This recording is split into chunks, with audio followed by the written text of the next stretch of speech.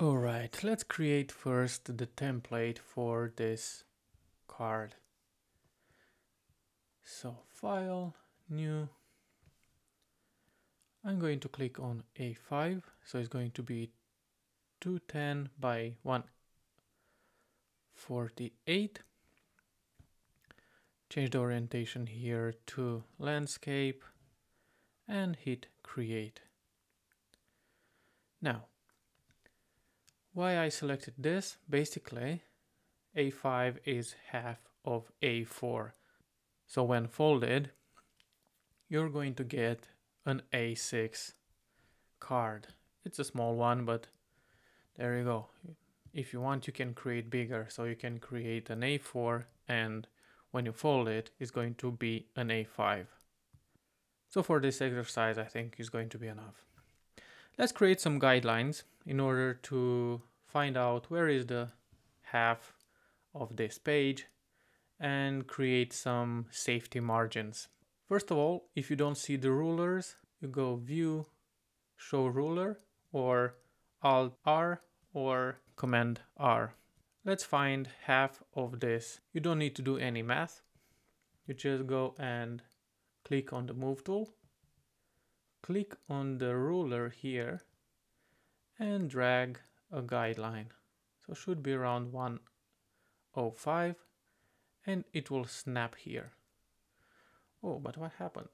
We cannot see the guidelines. So show guidelines. There you go. Shows up here. If you want to delete this one, you just click on the guideline and throw it out the page. Now let's create it again, and it will snap automatically to 105. If it doesn't, just click on this snapping option here. Let me show you a different way you can create these guidelines. For example, if you have it here, it's not good, so you don't know exactly where is it. Let's create using the guide manager.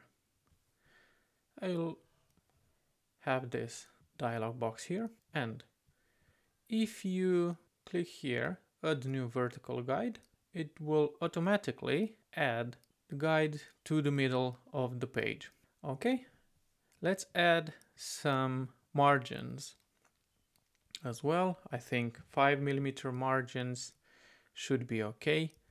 This is so we will not go over with our graphics. This is a technique used in the publishing sector, but we are going to use this so we will not have any text that is going to be on the edge. Okay, let's create our image. Basically that is it. This is the template.